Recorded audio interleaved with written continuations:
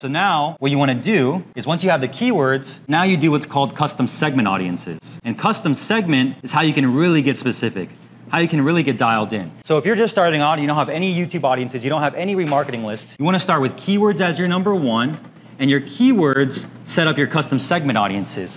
So custom segment, in Google's terms, there's what's called custom segment, and you can click a box that says people who have typed any of these keywords into Google, right? So anyone who's searching for Young Presidents Organization, you can put that keyword in a custom segment audience with that box clicked, and now you'll show your ads to anybody who recently searched that when the next time they're on YouTube.